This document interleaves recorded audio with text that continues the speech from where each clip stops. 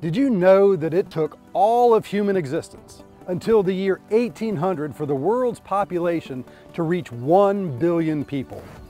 The second billion only took 130 years and was achieved in 1930. The third billion accelerated and was achieved in 1960.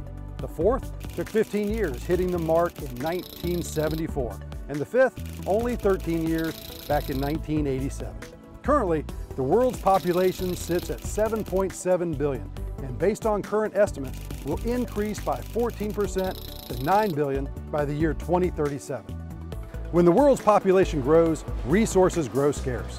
One of those resources is food. If you're following global trends, the population growth of the world bodes well for countries like ours that produce the food. Here in North Carolina, we are blessed with a strong and vibrant agricultural industry. Agriculture is North Carolina's #1 industry, with nearly 50,000 farming operations and an annual economic impact of $87 billion. While this economic output is impressive and good for our state, imagine, if you will, the economic impact of our state if we expand the emphasis of our agriculture industry to include more than just growing food for the fresh market. Some of the highest population growth areas we are seeing in the world today are in regions like Asia, Africa, and Central and South America, regions that struggle to keep pace with feeding their populations. By transitioning our state into the realm of food processing, we can grow, process, and distribute our food around the globe to feed the world. Take this can of green beans. Currently, our North Carolina farmers grow the beans that go into this can. The can sells in the store for about $1. Our farmers earn about 14 cents on the dollar on this can of beans. But too many times our state ships the beans out of state to places like Ohio that have made the investment in food processing to process the bean.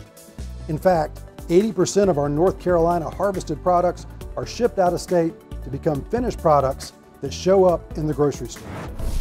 They can it, label it, ship it, and make about 86 cents on the dollar. Got that? We grow it and make 14 cents. They process it and make 86 cents. We can do better. Under the strong leadership of our state's Commissioner of Agriculture, Steve Troxler, in partnership with the Dean of Agriculture and Life Sciences at NC State University, Dr. Richard Linton, this transition is well underway.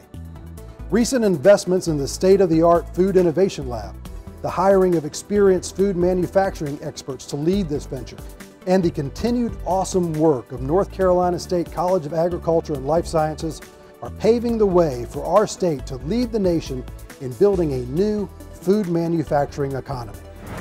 But there is much more to do. It'll take time and leadership. But how exciting is it that at this time in the history of the world, we are uniquely positioned to feed the world?